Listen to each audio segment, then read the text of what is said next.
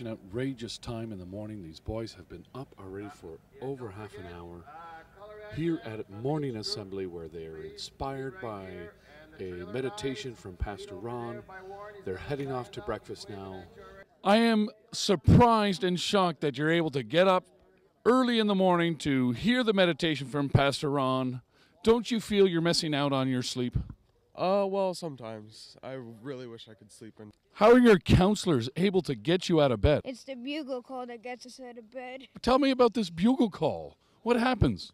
Well, for almost every event, the bugle sounds. They sleep out in the outdoors. They cook their own breakfast. It is amazing that they even survive one day. So what's for breakfast this morning? French toast, I think. Could you speak some French words for me? Bonjour. Français, mais c'est tout. Oui. I'm here this morning at Color Area Orange. Do they have appeal? Is this the cadre that has orange appeal? Yes. Oh yeah, we got appeal. This might be the most appealing cadre yet to meet.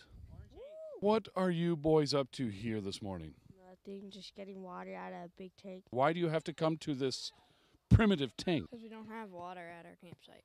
What's for breakfast this morning? French toast and sausage. What is it that you have here? Scrambled eggs right now. We're gonna put this on a pan and make French toast. Will that allow you to speak French? No. I don't think so. No. No, it does not. Are you the head chef? Yes, I am. And what is it that you do specifically to make it just right for these friends of yours? I always make sure before I mix it that there's no shell. How has the food been at camp? It's pretty good, actually. Yeah. You've been able to eat every meal? Most of it, yeah. What animal does French toast come from? Wheat. Chicken eggs, I guess. Mr. Ron, you've obviously taught these boys well.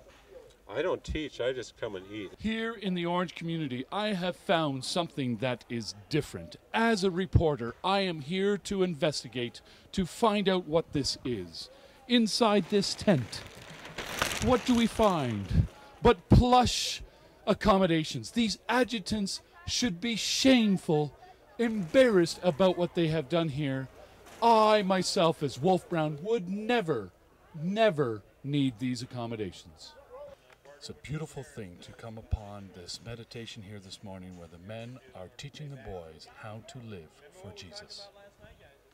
Breaking news, we have just learned that it is Tyler's birthday today. Tyler, how old are you today? 13. Do you feel like a man? Yeah. You sure look different than yesterday. I think it has happened. The transformation is here at Camp Whitetail. Boys becoming men. Wolf, we're so honored that you came to camp, and we wanted to give you something. We scraped together a pie for you today. Delectable food here at Orange 5 at Camp Whitetail.